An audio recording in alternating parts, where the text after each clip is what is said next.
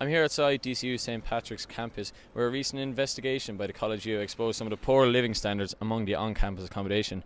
Since the official incorporation last year, some of the on-campus accommodation had to rise by 38% to match that of DCU's accommodation block, Larkfield.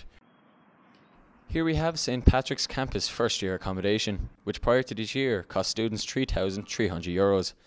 In order to match the rent price of DCU's Glasnevin campus first year accommodation, these apartments rose to over €4,500 per student. However, no living improvements were made. Students are forced to share one kitchen for every 40 to 60 students, where mould lingers on the walls and cupboard doors are missing in an environment with inadequate ventilation. Tenants here have to travel across to the common room to eat and across the hall to use the toilets, which in some cases might not even work.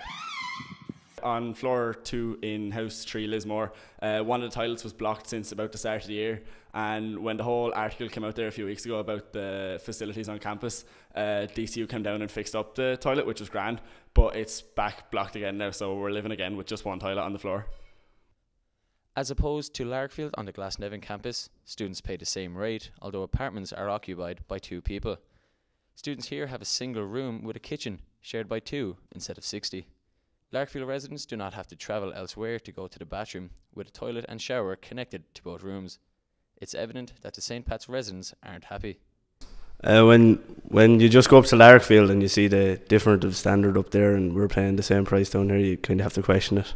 Well, it's very clear that the fact that it's gone up this year to match the price up in DCU, I don't really think that's fair. So we're not getting the same standard of living. Like from the first semester, the toasters haven't worked. Recently, the oven has broken. The brand new ovens we got in September. Doesn't really seem like we're getting the same deal that they're getting up in DCU. William Dunne, DCUtv News, Drumcondra.